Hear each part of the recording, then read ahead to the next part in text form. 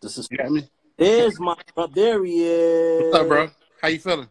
What's up, bro? How you doing, man? I can't complain, man. How you doing? I can't complain, man. You know me. I'm just trying to fucking maintain my creativity. Yes. Same. All this madness that's happening out here. Yes. What's good? Ain't shit, man. You know, I do this thing called independent thinking. And just calling on my homies up here, all the creators up here. And, you know, we just sharing insight to the folks that need it. Because a lot of people aspire to do what we're doing, you know what I mean, and be able to actually get the looks off. Yeah, true, exactly. You're one of my favorite designers, creators. I look at you as a style guide at times because we both big guys. It's tough for us. It's tough for us. It's tough for big niggas, right, man. Big niggas, but we know how to put it together. You feel me? And you one of the niggas I always tip my hat to because you know how to put it together. You know what I mean? Brother. Chicago born and raised, you know what I mean? Yes. Every time I'm out there, I'm popping up wherever you at. Yeah. Every city, man. Remember New Orleans? I remember New Orleans. Yes. I was there in New Orleans when you came to New York. I made sure made sure I grabbed a lot of pieces. But brother, first and foremost, how and when did you think of designing and creating your own brand? Man, I mean, it came at different levels. I think I didn't realize that I can make a living off this until like 7 years ago. You know what I'm saying? So it was like me making clothes and designing shoes in like grade school or some shit, like just trying to figure out. But you know, as I got older, I'm like, damn, this is becoming something that people fucking with. I'm selling shit, you know what I'm saying? So it just became like something that was like, oh, this is an actual career. You know what I'm saying? Because like a hobby and a career. This shit was like it was a hobby that turned into a career. That's hard. That's hard. Who was the first brand that you collab with? Like, what was your first brand that you that believed in your vision that you worked with? Damn. You know what? You know what's crazy? Because I'm working with her on a project for another big brand. It was Karmaloop. Like, you know what's crazy about that? Because I was a nobody, you know what I'm saying? I just had some hats. I did that Rihanna hat. Like I'm embarrassed to talk about it now. I remember that is so sexist, bro. It's like I hate my old shit, bro. My old shit is like in this day and age we live in right now. I cannot make a hat that says I want to fuck Rihanna, dog. It's like, dude, but yeah, like so. I didn't want to tell the world I was on Karmaloop because just like at that time Karmaloop was kind of corny, but they wrote me a huge ass check for these fucking beanies and T-shirts. You know what I'm saying? And so they was like, I guess they wasn't a brand, but back then it was like writing checks before they fell over. You know what I'm saying? Right. But yeah, they like the first big box situation that believed in me. And then after that, it's probably Nike. How was that? How was that? Like, how did you go about working with Nike? Like, you know, what was your strategy in doing that?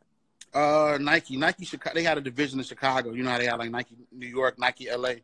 I think Nike Chicago had like a football initiative they were trying to push out. So they had hit me up to do the Walter Payton jerseys. So that kind of birthed the relationship. Obviously, at that stage, I didn't get no shoe. You know, I wasn't expecting a shoe. This was like 5 years ago. So I wasn't at that level of clout I am now. But they gave me some checks. They let me they the first brand that just like, yo, Joe, we just gonna let you do you. You know what I'm saying, on the party side. So I threw like a big ass I forgot what campaign it was rolling out, but I did a party with them. Right. See, niggas like you know what I mean, having a sneaker is like it's like having a fucking NBA Finals trophy. Yeah. You feel me? Like, because they don't do that for guys like us. You feel me? The fact that you can do that and it's being done is remarkable. Thank you, my brother. Like, how did the collab with Kawhi Leonard come about with New Balance? Oh man, you know what, man? Like, this one thing that bothers me with people, right? So I hate when I drop stuff. Now when I got shoes and stuff coming out, I try not to ask that many people like what you think about it, because I be so geeked. I think I showed you a sample for years. I be like, yo, look at my sample. Yeah, I showed 50,000 niggas my sample before it dropped. And I stopped doing that because it's like, it's my shoe, man. It's like, motherfuckers like give too many opinions and shit. So I think like when you design it with a company, if you're not like Virgil or like Travis, damn near they damn near telling you what silhouette to do. Right. Niggas think you can go into Nike, Adidas, and tell them what you want to do. Nah, nigga, it don't work like that, nigga. It's like 3-4 niggas that shit work like that. But New Balance was pushing the a lot of times when you're working with these brands now, they're pushing their basketball sneakers. Right. You know, I'm the type of person that think most basketball sneakers is kind of whack. So like, but I was fucking with the Kawhi joints. Plus, and Kawhi's a big statement piece over there at New Balance. So I thought it would be a good opportunity for me. So working with Kawhi was funny as hell. He's real cool and chill. You know what I'm saying? So sometimes people give you too much input. Kawhi was like, I like it. And that was it. I couldn't tell, like, you know, I like it. I was just like, do you like it or like it a little bit? You know what I'm saying? So, but yeah, it was super dope working with them. That's hot. Because it's like, you know, for me, when I see you partner with certain brands, automatically, you know, just the influence that you got and me trusting your eye. Right. And just knowing what's hot, automatically I'd be like, what's going on over here? You know, like growing up, I was a Nike guy. And then, you know, when I got into the business for real, I was more of an Adidas guy because, you know, they were seeding us and we was getting some money with them niggas too. So it was more of an incentive to do that and wear Stan Smiths and Rod Labors and so on and so forth. But when I seen you go with New Balance and I seen a lot of my other friends that own brands go with New Balance, I'm like, okay, the tide is shifting. Let me get over here. Yeah. You know, while because something is brewing over here, and them sneakers, you know, I called you as soon as them shits came out. Like, I need those. But you know, back to Brandon. Like, who's one of your inspirations that you grew up looking at? That you, I won't say that you modeled your brand from, but who's somebody that's on your style guide, like that inspired you? Brand. You know what, bro? It's really just the streets. I think I'm so like I've always been I've always been into like urban fashion. You know what I mean? Like, you know, the drug dealers and like the street dudes like that just get it. They more clean than like the niggas that's on TV and shit. So it's like that's why a lot of my influences, what I do now is like it's like from like 91 to like 2007. That's like a lot of my style stuff and inspirations come from that period of time. So I can't really, I don't know, man. Like, it was a lot of local dudes, man. Like, shout out to Vic Lloyd. That's my big bro. At Fat Tiger. Like, it was honestly, it wasn't nobody on TV or like rap videos. I mean, you know, when Ho told niggas to wear button-ups, I was a goofball wearing button-ups. Like, right. I think we all kind of follow. Yeah, like, you know what I'm saying? The dishes, the button up with the Scully. Yeah, like I did that. Like I was into the throwback jerseys, but like really, street dudes just dressed better to me than rappers back in the day. Because a lot of time rappers got their style from like in Harlem. Like I'm from the west side of Chicago, so like we super flashy and shit. So like I was inspired by what I was seeing in real life, doing like on TV and shit. Right. I think I was more so inspired by that too. I was more inspired by the hustlers that was doing it. You know what I mean? Yeah. Like, and like when I was coming up, niggas was wearing Coogee and Iceberg and drinking style and all that shit. The hustlers. Yeah, and that's why I fuck with New Balance too, because you have like, you know, I had to do my research because in Chicago we don't really fuck with New Balances like that. Like growing up, you know what I'm saying? That was a super East Coast thing. Growing up, huh? What was the Chicago sneaker? Damn, I hope I don't get murdered for this shit because like it's just my fucking opinion. Like, and I'm from the west side of Chicago, so some shit is regional. But, like, we Air Force Ones. Like, I think it's this big battle where Air Force One started at and all that. Like, that's a whole different dialogue. Is that – because Herbo do the G – he call them G-Fazos. Yeah. Is that where that origin is from?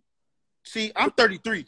So, like, I've watched Herb grow up in his career, right? So, like, just like how some niggas can say – like, some shorties, they top 5. I was talking to one of my homies the other day. He's, like, 19. His top 5 is, like, Keith – like he'd be like, damn, that's like no disrespect to nobody, but it's a certain age group that they when they think of white Air Force Ones, they think of her. You know what I mean? Right. Like obviously niggas don't wear white ones for like nigga forever. It's just that shoe.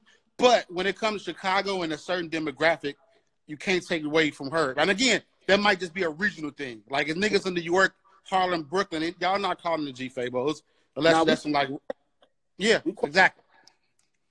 So regional. Right. What's your favorite sneaker? You have a favorite sneaker or a brand that you look forward to collaborating with? Man, so I got a big year. You know what I'm saying? I just did something with New Balance, obviously, for All-Star Weekend.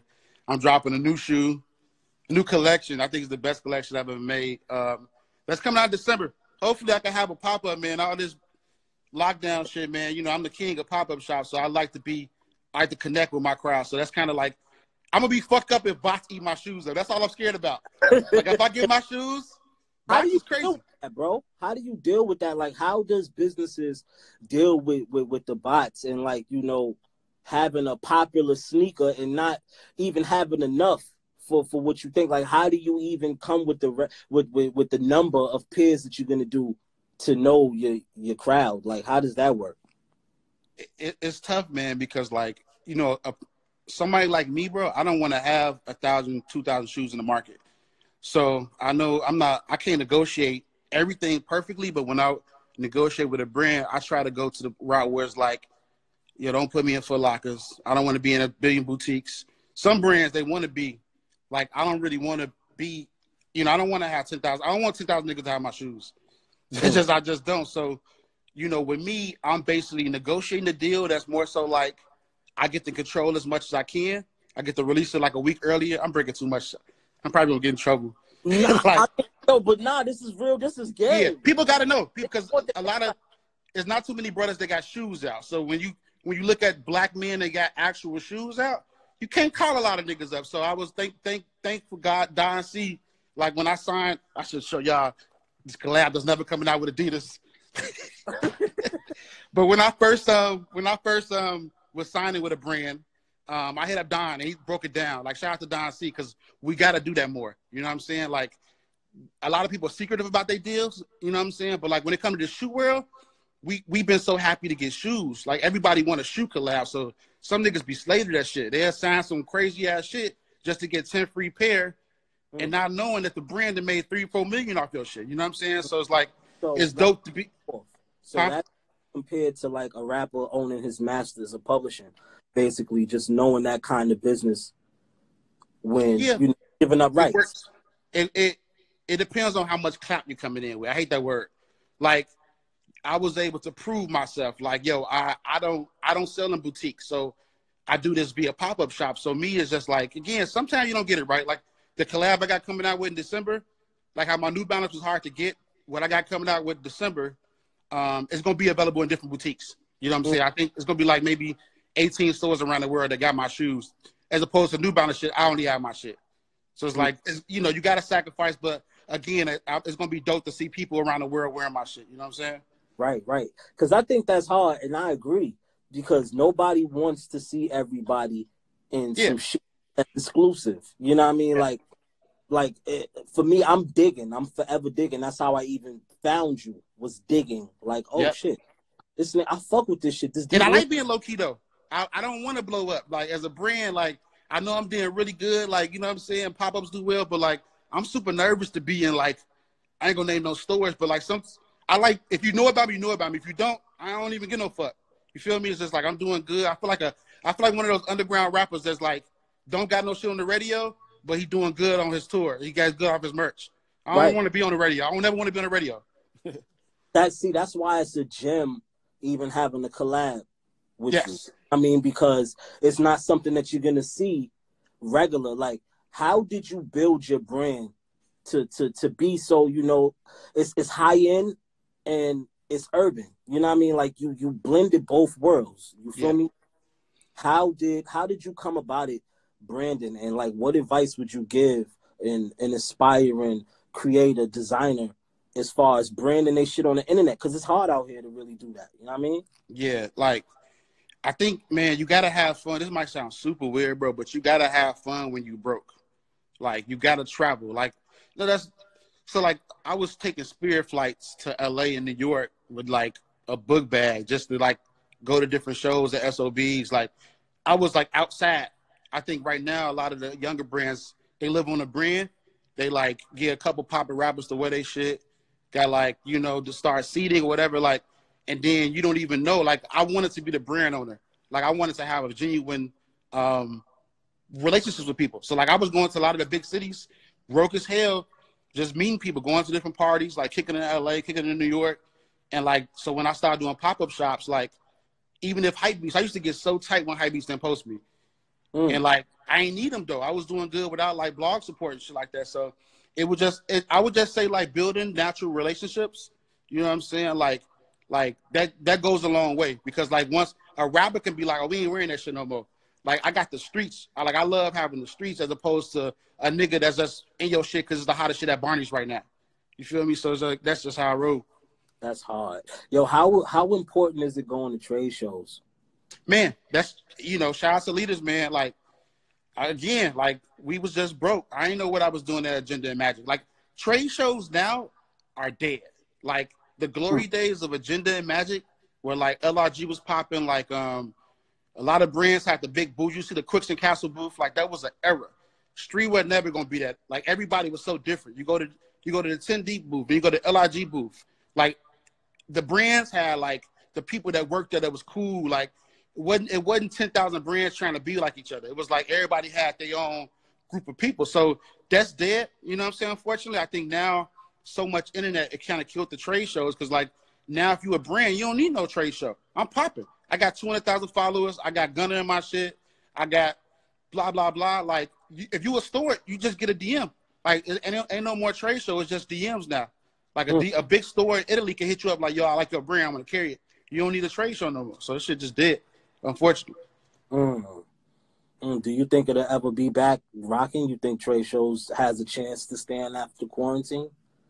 I think it depends on the stores. Like, I miss when I used to work at Leaders, man, we used to build brands. So we used to purposely, I can't say we because I was a kid just trying to follow in Corey and Vic and Ty and Mike, but they used to go to brands that didn't have that much popping energy, and they used to build them.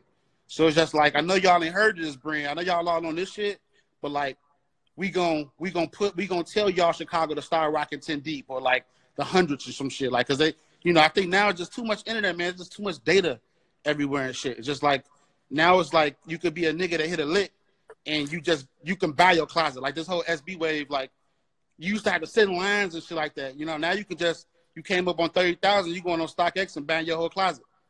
What do you think about the resale? Like people, like, getting your shit and reselling it. Like, how does that work? Because I always wanted to know, just for me, like, how does that, the other side feel to know, like, okay, my shit is reselling? Because I know I'm not, you know, not going to name any brand names, but I know certain brands that might stay as a limited size run and do the resale. They got people out there reselling them, selling their shit just to get the higher number. But how does that work? Like, how does that feel as somebody that's actually pushing that shit out?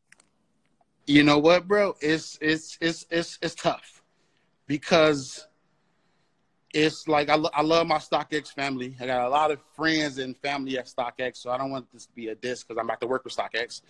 But, you know, unfortunately, when you do what I do, man, like, it feels kind of good to say, you know, my New Balance on there for like $1,500. I ain't gonna hold you, right?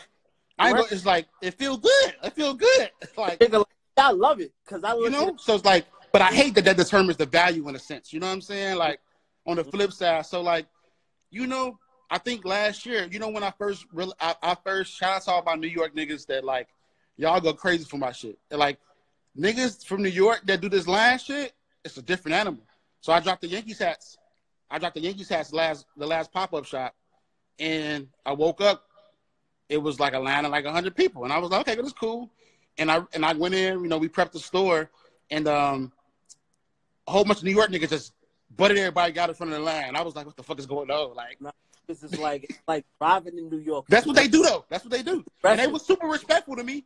They just cut it. They just cut 1,000 niggas, and it's like nobody wasn't gonna check them. So I'm like, you know, I ain't from there, you know what I'm saying? Like, you know, got 200 hats.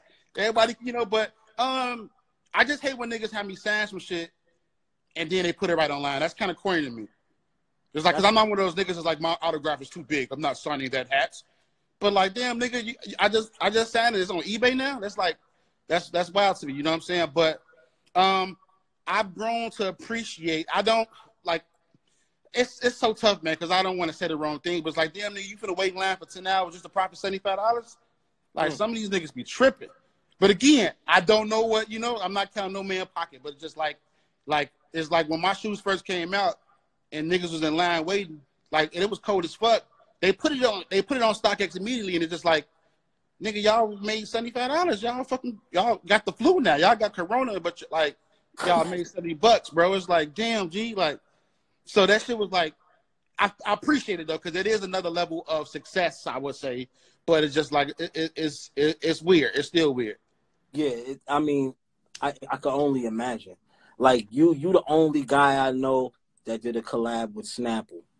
Shout out to I got my Snapples. I still got like 2 of them that I'm not gonna drink. I'm just saving. Save it. Just because it's that special to me. I'm like, yo, my man got a snap. He designed a Snapple bottle, man. Like own Snapple from Snapple.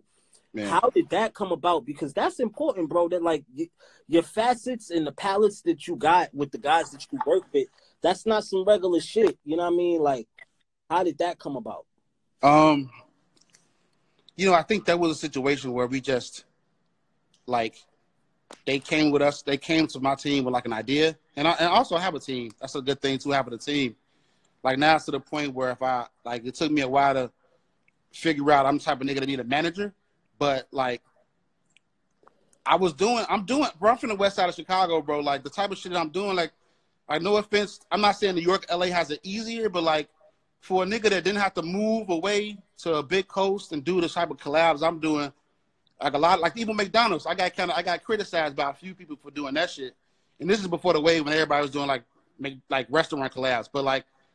To me, it was like I did a collab with McDonald's, which is like super crazy to me. This is 3 years ago, and I told McDonald's I want them to pick the lower property areas. Like I want you to pick the McDonald's in the worst neighborhoods, and that's where we're gonna put my clothes at for free. So it's just like niggas don't understand. Everybody be criticizing, but it's like it's from niggas that's never gonna be in that room. So it's just like, and I ain't gonna be able to write my book. Like I can't wait to tell everybody how I finesse brands. I ain't gonna say finesse, but like. Why the fuck am I talking about it as it's going on? Like when like I'm not I don't want niggas to think I'm a coon. Like every time I have these meetings, I'm always talking about how we gonna highlight my black people or how I'm gonna like, you know what I'm saying? Like if I do something, it might look kind of crazy, but like it's a big thing. Like I don't got no investors. I ain't never had to borrow no money from no drug dealer, no rapper sponsor me. Like we got it. You know what I'm saying? So I'm real proud of that shit. You know what I'm saying? It's just like. Where I'm from, this type of shit, like a Snapper collab, bro. Like hell no, different, bro. That's some other shit. I mean, like, how important is it to you to give back to the culture? Because that's big. You know what I mean? The fact that to work with one of the biggest brands in the world, McDonald's, the Golden Arch. You know what I mean? And be like, I want to put my shit where poverty is at. I want to put my shit in the cities where they can get my shit for free. You know what I mean? Right. Like how I'm doing, how I'm giving it up. How important is doing that to you? I mean, you know what? Like I'm still a nigga that's outside. You know what I'm saying? Like I be at, like I'm not a nigga that do a pop-up shop and just like or just don't even be in that city. So like, I think since I'm so like, what's up, y'all? What up? Handshake and that, I feel weird if I was putting certain things on clothes and like I did a little thing called Beauty Supply like 3 years ago. Like I be highlighting the black experience. So just like. I can't do that. I can't highlight the stuff and make niggas buy tees just like that without giving back. You know what I mean? So for me, it's just like, and it's like using other people's money. Like, duh. You know what I mean? Like, if I can give back to my community and have a big brand pitch in to help for some crazy shit I wouldn't even thought they'd do, or use my art. Like, if I can have niggas lined up around the block for a T-shirt, it's like, let me go ahead and have them lined up for a good cause. Give back. Get to pay my employees. Like, everything like it's a win-win, you know what I mean? Because at the end of the day, like I don't have to get people to buy clothes. That's like it's not a thing that you need to do in life. So I always feel bad about now online this Thursday online. You know what I'm saying? I don't always want to sell clothes, so it's like how I do. So it just feels good giving back, man. Just like I just feel like I'm doing good service because I keep asking niggas to shop with me. You know what I mean? Right. People trust you with their brands. You know what I mean? Like a lot of this shit. It just comes to you, I feel like. Like, I feel like people see what you do with something else, and then they'll gravitate towards you because you handle certain things. You know I'm a wrestler. Yes. I'm call about the Bullet Club. Yes. Oh my God. So that's one of the collabs I wish would have. I didn't know. I called all my wrestling homies. Was like, yo, should I do a collab with some shit called the Bullet Club? You was like, nigga, yeah. And I was like, you know what? I took too long, and they split up or some shit. Yeah, they split up. I mean, everybody ended up coming to WWE, but now right, they kind of got fired, furloughed. So now they probably you might get that call again because Bullet Club. Yeah, so I was like, that's one of those things where it's like, that's one of the misses. I didn't realize how big wrestling still was. So we was in New Orleans for WrestleMania. Mm-hmm. I'm like, damn, this shit crazy. So it was super salty. Right. How was it working with Mick Foley? Because that's something that actually happened, and I thought that was super fucking dope. The Cactus. You know what? My one of my really, really good friends, he runs pro wrestling tees. So that's like a plug, you know? He pretty much I don't want to put his business out there, but like he has the license for a lot of rappers or whatever. I mean, not rappers, like wrestlers or whatever. So like I can hit him up. Like, yo, I want to work with this, you know? So yeah, he just texted him. He put us on FaceTime, and I was like, yo, Mick, I did a Balenciaga. Remember I did the Balenciaga t-shirt? I remember that with Rick Flair. Yeah. You know, I did that. And it was easy. It was easy as hell. He you know, I don't know if the nigga was drunk or some shit. He approved the shit fair. He like, he didn't even care to find his analyst. He like, yeah, collab, good. I'm like, okay, nigga, that was it. So that was super, you know, super easy. You a raw Chicago nigga. Now I mean, like, you know, with Don C, Virgil, Ye, you know what I mean? Like, I want to give you your flowers because I feel like you're in that conversation also. You know Thank what I mean? You, man. I'm forever looking for the new shit. I'm always trolling on your page, seeing what's going on. And thank you, my brother. Salute you for what you do for the culture. You know, pushing this shit forward, especially for guys like me. You know what I mean? Like, thank you, my brother. And you know, this is why I had you on here, because I'm like, niggas really need to hear this. Because first live, man. I hate going on live, man, but you the brother. I'm pulling all my friend cards. Yeah. Friends like, nah, wait. We have ill conversations. Yes. I needed this. I appreciate you, bro. I'm waiting for my New Balance. Yeah, I got it. This is New Balance right here. Yes. This never came out. I'll give y'all sneak peek. It's 20. So I was supposed to drop these with Adidas. Never dropped these before. It was remote. It's my grandma's couch. Remote. Got a weed bag. Hold on real quick. Give y'all a sneak peek in this bitch. I got like 4 shoes that's supposed to come out. This is the D-Rose. Never coming out. Oh, them shits is hard. But yeah, no, shout out to everybody. Thank you for having me, man. Like, really appreciate what you're doing. Like I said, I don't like going on live, but like this is a great talk. I feel like a lot of people learned some shit. Oh no, I'm sure they did, and you know this got to go up. So I appreciate you. Yeah, bro. Save it so I can help people. Saving it for sure. My dog. All right, take care, bro. Yeah, me too. Independent thinking, you know what I mean? I'm only fucking with the real creators with real insight, you know what I mean? And yeah, check out the rest of my independent thinkings. They're on YouTube. Smoke DZA, subscribe to my shit. Yeah, independent thinking. Kush God, bitch. Really.